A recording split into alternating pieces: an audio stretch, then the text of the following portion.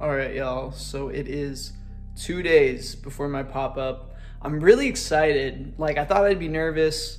Not nervous. I'm excited. Honestly, the only reason I thought I'd be nervous is because I thought that a ton of other people are gonna have like really good heat, and I got some heat, but I don't have a ton of it. I'm kind of coming with a lot more like $5, $10 pieces, but then I do have this rack, which is all my really good stuff, which I'll show you guys. So I'll show you guys kind of how I laid it out too. It's Thursday, pop-up Saturday. I did my last like bins trip today. My last little final touches, you know, are being made now and tomorrow morning before I pack my car and head down there. So yeah, this is gonna be just a vlog about my experience doing my first pop-up. I think it's kind of a cool and interesting video to do, especially because I've never done anything like this before. So I'll show you guys how I have it set up and what I'm bringing and everything, and then I'll get some clips of me heading down there and maybe hitting up some thrifts on the way, and just the layout, the general layout of the pop-up. So I'm really excited, and I'm stoked to take you guys along with me. So here we go. So this is my like more expensive rack. So everything on here is like $25 up to like $100+. So I just thought it'd be good to separate them out. Obviously I have it color coded. I'll show you guys a few quick peeks of stuff that's on this rack. So I got jerseys, I got this Gucci bootleg, movie tee, CDG, some band tees. So obviously like these are gonna be like the $100+ ones. This like Windows tee, this Lakers tee. So yeah, I have some really solid shirts on this rack for sure. Like easy, like $50 to $100 shirts. So I'm confident with like this rack. And then my other rack that I'm gonna show you guys is my cheaper rack. So the lighting's not as good and I don't have as much space to show you guys, but everything on this rack is gonna be $5 to $20, and I have it color coded. I have some kids stuff. I need to get some kid hangers for these guys, but some kids stuff right here, and then it's just white to black. And then on the end I have collared, so I have some long sleeve and short sleeve like button ups or polos, stuff like that. So yeah, basically all of these are $5 to $20 tees. I didn't put prices on anything just because when I went to Rose Bowl, no one had prices on anything, and I feel like it's just kind of easier to work with people when you don't have prices on things. I almost feel like if you do put prices on things and they're like $10, $15 off of what someone would want to spend, they don't even like ask sometimes because they'd feel rude. So I'd rather have just a rack of stuff for like $5 to $20, and if I had something that I wanted 15 for and someone's like, would you do 10, or is this a $10 shirt, then I can just say yes or give someone a better deal based on like how much stuff they're grabbing. That's just how I look at it in my mind. I'd rather shop something with no prices or just ask as I go. You know, I feel like it kind of builds a relationship with someone if you're just asking more about the pieces and stuff like that. So I'm not doing marked prices, so we'll see how that goes. I got one more rack to show you guys. So this is like my like outerwear rack. I have some vests, some windbreakers, crew necks, coats, stuff like that. Also, nothing here is marked. Most of this stuff is like anywhere from like 15 up to like 50, $60. So yeah, it is March, so getting towards the end of having outerwear, but I thought it would be good to still bring some. And then these are my final pickups from today at the bins. Really stoked about this one, this Kermit Klein shirt on a changes blank, size large. This is like a $60, $70 shirt. So this is what I really wanted. I really wanted like one more really good piece. I got this like early 2000s Beatles tee, probably be like $10. Planet Hollywood tee, $10. This looks like a Patagonia, but it's not. It's a Columbia jacket. So I'm stoked to bring this down. They'll probably charge like $20 for this guy. So that's gonna be my setup. And we are all packed for the Gilly flea market. It was a major challenge to get everything to fit. Everything on top are blanks. I didn't think I'd be able to make them fit, but I did, and hopefully I'm selling all of them so I won't have to deal with bringing them back. But yeah, this is what my car looks like. I don't even want to open the side doors because things might fall out, but we're gonna start the drive down today.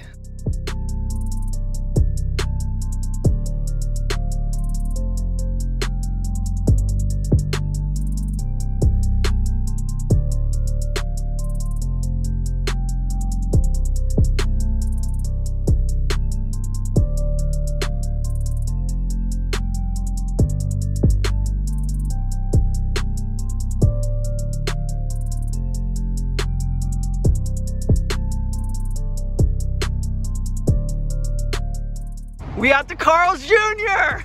Okay, so we got some finds on the way down to Portland, so I'm gonna show you guys. So Neil Young 2007, this was like $2. No Effect shirt for $2. This like bootleg Stone Cold shirt for $2. This is like a comic from the 70s. It's like a 2000s print though, $2. Just some blanks to customize. Got like a Nike one and then a Champion one. I'm just gonna tie-dye these guys. Got this like Roman Reigns shirt. I saw them on eBay for like 20 bucks. This is really sick. This like 90s Ocean Pacific color blocked sweater. Really sick. That was like $4. This Coogee-esque sweater that I know I'll still be able to get like 50 bucks for. So that's really cool. It's very, very like Coogee looking. This video game, it's worth like $30. It's all scratched up though, so she gave it to me for free. I don't know if it's gonna work. It's gray tag 90s, like Nike utility vest. Okay, so the spot we just went to was really, really good. So got this. Okay, this was a really good one on a new rack. 99 cents for the vintage Levi's shirt. It says find your own way. That's crazy. This is a gray tag, early 2000s Nike shirt, just a hit. This Atlanta Falcons, this is actually licensed to Chalkline, 1993, I think. And that was like $2. This San Francisco, California Teach World Peace, like color block zip up coat. It's really pilled out, but it's still really, really sick. This is some Iranian dance, I think, or Islamic dance, I forget, but vintage single stitch. The colors are really sick. This like made in USA Google shirt, I think it's probably like mid 2000s, early 2000s. It was $1. Got this Starsky and Hutch shirt. I think it's one of those like shirts that's meant to look vintage. The tag looks like vintage, but it's not. So I think I could at least get 15 bucks for it though. This like newer, probably like mid 2000s Tommy, just color block long sleeve. Okay, the two best things. 1994 Six Flags with Marvin the Martian, single stitch. That was $1.20. And then the best thing is this Guess single stitch Guess jeans shirt. So the tag XL, made in USA, single stitched. The embroidery is like tonal with this little hit.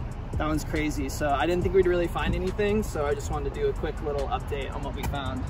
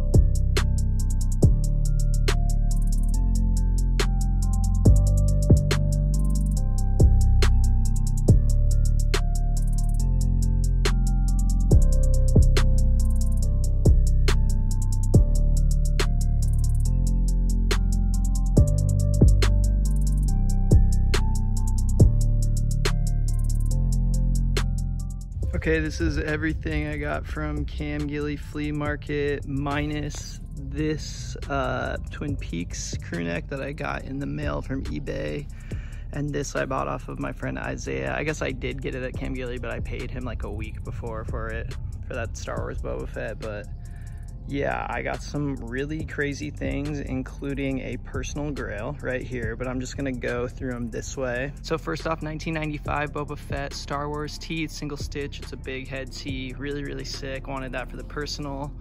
Also for the personal, this Lord Vader big all over print. There's no back print, but it's really sick. Armpits are blown out, as you guys can see, but it was 20 bucks, so I thought it was worth it, especially if I'm just gonna be wearing it to bins and stuff. This Downset Take Your Life Back tee, this is also gonna be a personal. They're like a really good lyrical hardcore band, kind of like rap rock kind of stuff. Star Wars Trilogy Special Edition tee, also for personal. The back print's really sick. This is another personal, Undying, We Are 10,000 Year Reich. This is like a vegan metalcore band that I really like. This one I was super hyped about. Interview with the Vampire, Tom Cruise, the big V on a giant Toltecs. This was 30 bucks. I'm really stoked about that. I'm gonna go over here, save the best for last. I got this Blur on a Screen Stars blank. It's a size medium. This one I'm probably gonna be reselling, but I got it for a really good deal. I'm gonna skip over to this one. I also got from a homie on a really good deal, this Kurt Cobain. It has a signature on the back on a giant tag, size XL. Got that for a steal. And then this guy is the Grail, the Serial Experiments Lane, 1999. This is my most wanted shirt, has been my most wanted shirt for like a few years now. So got it from my homie Otaku Bell. Really appreciate you hooking me up with a good deal on it. And I didn't have to pay up that much on it, so I'm really stoked. I'll show you guys the backs of these now. Here's the back prints of everything that has a back print. Especially stoked on this one, the Drink From Me and Live Forever. This is the Interview with the Vampire one. Kurt Cobain, That's the Lane, Close the World, Open the Next. Twin Peaks hit on the back is insane, but yeah, here are the back prints. What's up, y'all? So I'm back from my pop-up and I kind of just wanted to talk about my experience a little bit. It was my first one I ever did and it was on my end of the year goal list to do a pop-up. So I did it. So I'm really excited that I did it. I'll just kind of tell you guys about my experience. So overall, it was a very positive experience and I got to meet a lot of people and I got to buy a lot of cool things, see what other people are selling, you know, kind of like trends and stuff like that, what people are buying. It was kind of like a research opportunity, also an opportunity for me to buy some pieces and then just to kind of test it out and see how it'd be being a predominantly internet-based seller trying to go into, you know, physical selling like pop-ups and being out at Fleas and stuff. I feel like a lot of people go one way or the other, and I do see a few people kind of integrating it and doing both, but I wanted to see how it would be as someone who mainly has been selling internet-based since 2011, 2010, when I first started selling on like eBay and stuff, to kind of see what it would be like doing a physical pop-up. Since I am verified on Depop and I have a decent sized following and I'm making decent money on Depop weekly, it kind of just, I wouldn't say put me in my place, but it made me understand like where my market is. So my market is definitely more online driven, just for price points, just for things that people are looking at. I feel like I have a better audience with like selling shirts for like 15, 20 bucks. And like they were shirts at the pop-up that like if people are asking me about them, I was saying like $5. So I feel like I have a better market on Depop, a little bit of a better following. And the things that people were wanting to buy that were my higher price items, like I was getting lowballed pretty bad on them. I remember one of my first asks of the day, I had these two jerseys and one was priced at like 30 and one was priced at 50. And a dude was like, could you do 40 for both? And I was like, no. And he like kept pressing me out. He's like, dude, come on, do 40 for both. I'm like, no, I'm like giving you one for free essentially. So I did have some people, like some pushy people try to lowball me. I had some stupid experiences like that like made me, I'd rather deal with people being dicks on Depop than in real life because I can't handle it because then I just get mad. So I'm glad that I was able to take a step back and realize how selling in person is. So if I was to do it again, I would rather do it closer to me. I had to drive 2.5 hours to go down to sell at that Flea. and it was like 120 bucks for my spot. So if I were to do it again, I'd want to split a spot with someone so I could pay half that or get a smaller space or something. Or I'd rather just do it up in my area, possibly for a cheaper amount so that I wouldn't have to, you know, pay for the travel down and everything. I bought a lot of stuff, and that's why I am really glad that I went, and I would go again as a buyer. I would definitely go again to buy off of people or to trade. Basically, with purchasing and selling and price of my booth, I broke even, which I'm happy about because that was my like bottom goal, was just to break even. What I mean by break even is I made the 120 bucks back I spent on my booth payment, and then I made all of the money back on things that I spent. And I did buy a decent amount of stuff. I'd say I bought around like probably almost $500 worth of stuff. So I made around $600 or so, but then I just deducted the cost of the booth and everything I bought. So I am still glad because I didn't let go anything really crazy, and I was able to come out with some crazy stuff for myself or to resell. So it was overall a good experience. I really, really liked it. I really liked all the vendors there. It was the Gilly flea market. They did a really good job of putting it on. I heard them talking about maybe doing it outdoors in the summer. I think that'd be really, really sick. I just wanted to kind of give you guys a look at what it is like being a mainly online based seller trying to go in and do a pop-up. Everyone is going to be different. Every case is going to be different, you know, but overall, I'm still really glad that I did it, and it was a positive experience, and I got to get some insane gems that you guys saw. So yeah, I'm glad that I'm able to do a video like this too. I haven't really looked it up before, but I feel like not many people have done like a my first pop-up video or something like that. So I'm glad I get to bring some like variation to the channel and stuff with this video too. So if you guys liked it, leave a like and subscribe. I'd really, really appreciate it. And follow my Instagram and Depop. And if I end up doing another pop-up like in the summer or something, I'm sure I'll make another video out of it. But for now, I'm Jackson with Loveless Vintage. I appreciate all you guys, and peace out.